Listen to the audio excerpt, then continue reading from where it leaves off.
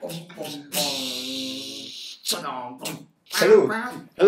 hello, hello. This is Extreme Orange. Welcome to the Extreme Exchange. Today I'm joined with my good friends from primary here, Brendan.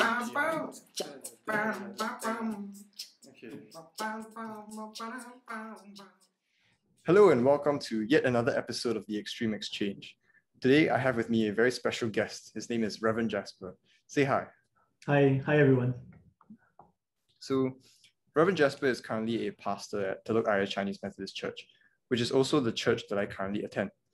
He was ordained as a deacon of the Methodist Church in Singapore in 2020, just last year, and obtained the Master of Divinity in Trinity Theological College. I'm pleased to have you on. Thank you. Thanks, Ben. One of the things I wanted to lead into, and this leads very, very nicely into it, is the seemingly contrasting nature of God.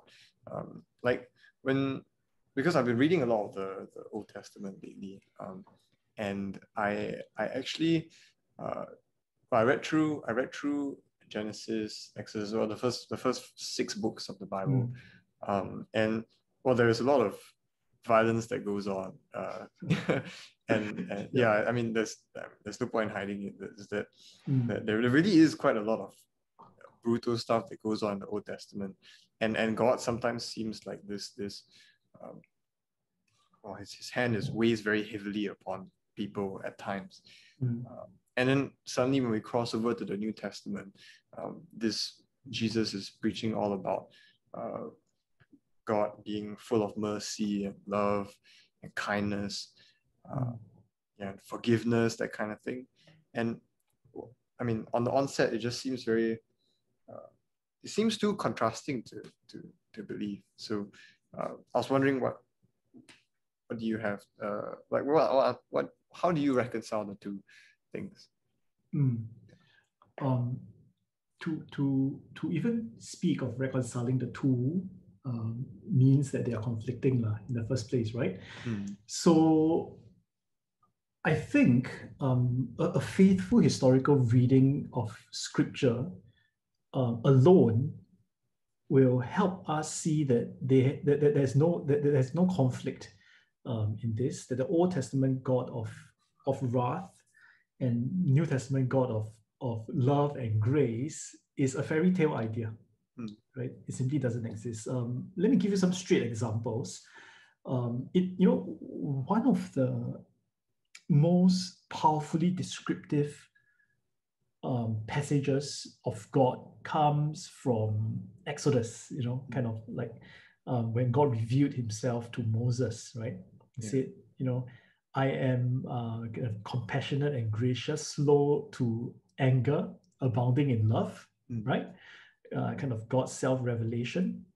And it is out of that same revelation that the covenantal name of God, the I am name of God, has been anchored and kind of burned into the consciousness of the Jewish people.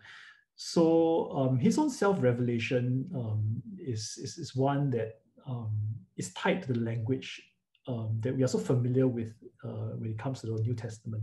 And at the same time, in the New Testament, I think if you read Paul's letter, right, to the Romans, kind of the first chapter, he says God's wrath is poured out upon this world, right? Even if people did not know the special revelation of Jesus, God's character of goodness is sufficiently revealed in general revelation. And therefore, nobody is free from the judgment and the wrath of God. And this is a New Testament text. Romans 1 begins with great gravity. Right, so as we put on the lens that there is consistency between the God of the Old Testament and God of the New Testament, I think some of these things will naturally pop up. And that has always been the church's way of reading Scripture. Now, as I speak of church history, right? I mean, this is my area of interest. There is a 2nd century bishop by the name of Marcion, right? And he grappled with precisely this problem, right? It was kind of in all good intention. He wanted to be faithful to the faith and the movement of Jesus Christ. He received the gospel, And he was himself, I think, the son of an important clergyman. Right? His name is Marcion, right? Second century guy. He was influential during that period where the Eastern Church, what would eventually become the Eastern Church, was at, right? And his influence was so extensive that his church would become bigger than the other churches that eventually became an anchored orthodoxy. So in other words, Marcion's church was bigger, but that time they didn't know. But eventually, in retrospect, they would see that his movement was a heretical movement. And what was the heresy of Marcion? The heresy of Marcion was to force dualism into a God that is united, that is one. Right? And so he struggled with this same question. The Old Testament God, so angry, this is genocide and kind of capricious, just killing whenever he feels like it. And the New Testament God is like this God, this nice shepherd with kind of soft and cuddly and always speaking of love. And so he taught that the God of the Old Testament is not the Father of the New Testament. All right. And so the Father in the New Testament had sent Jesus to reveal who the real God is, and it is not the angry God of the Old Testament. And so what Marcion did was he collected the scripture of God's people and he curated it. Right? He curated it. He sliced away the Old Testament. He sliced away some parts of the Pauline epistles. Right? He left about 10 letters, but heavily edited. And he included an edited version of Luke's gospel, right? Because Jesus in Luke's gospel sometimes says, some not so nice things, right? And so he edited all these things out and he created the first canon. He called it the Apostolicon, right? That was the first canon, the first Bible. And it was in response to that the council of bishops of the churches of that time came together and they had to hammer out what they thought was the true canon, right? The true collection of books, of scrolls and scripture that accurately carried the apostolic faith. And out of that came the Bible that we know today. Right?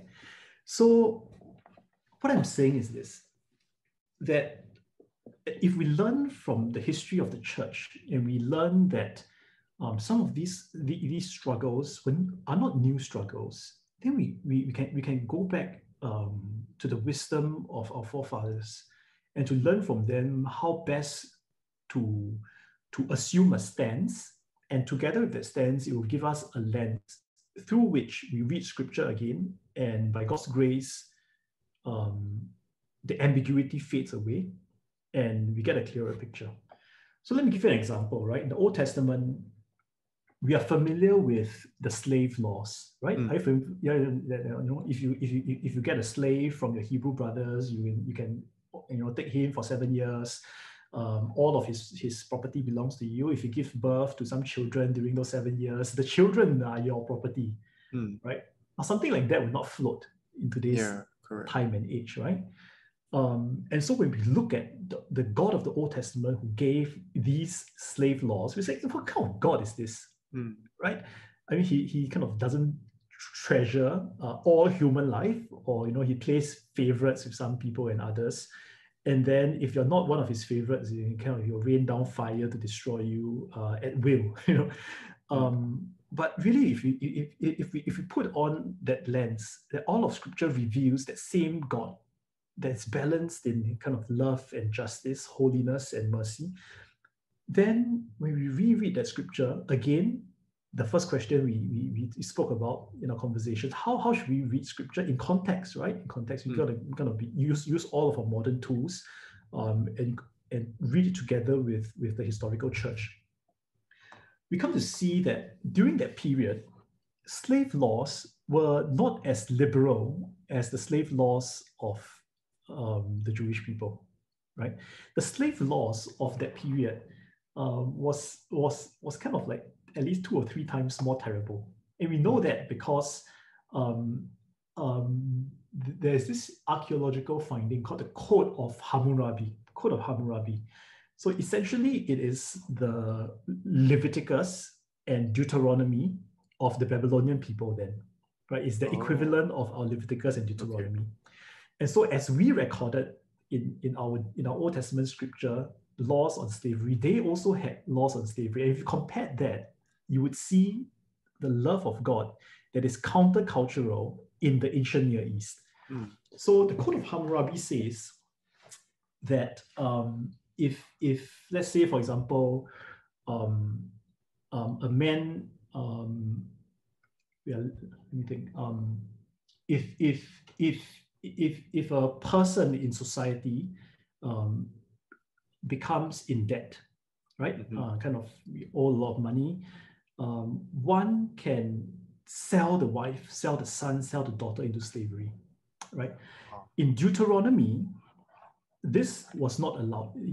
God doesn't allow this practice, but you can sell yourself into slavery, all right? And let's say if you lose a property, right? If you lose a property, let's say you lose some sheep, some flock, right? The Code of Hammurabi says, if you find it, you keep it lah. It's good one, right? Because it doesn't belong to anyone. You found it by the roadside.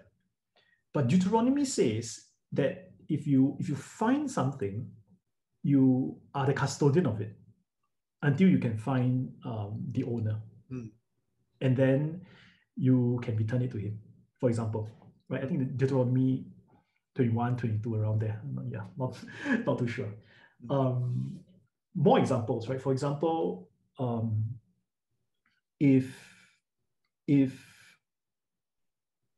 so for example, in Exodus, the Hebrew person can become a slave. I say, right? You can sell themselves into slavery. Yeah.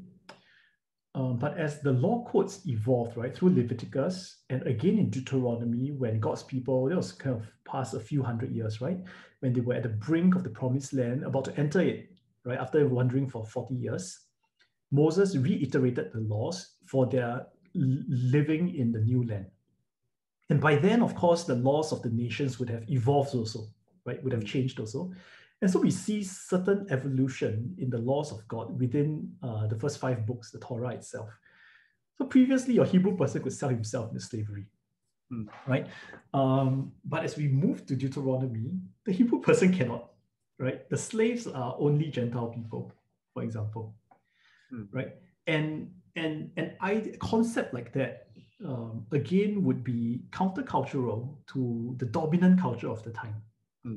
And it is in laws that are very critical, very demeaning, sometimes even dehumanizing ideas that we find in Old Testament laws. If you put it in the context of the nations at the time, they were liberating laws. They were liberating laws. They were laws, in fact, the Old Testament laws gave more protection to women than any of the laws in the ancient Near East. For example,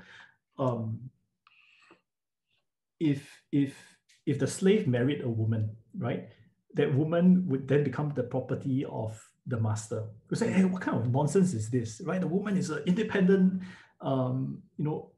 she has equal rights, right?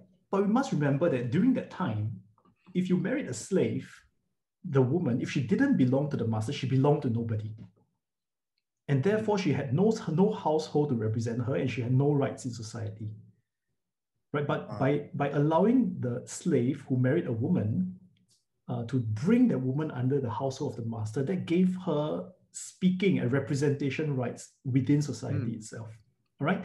So as we look at God in the Old Testament through contextual lens, many of the gracious, merciful, loving aspects of God will come forth. So I hope you enjoyed the episode of the Extreme Exchange. I certainly learned a lot from it. I hope to see you in the next episode. Stay tuned. Bye-bye. Bye.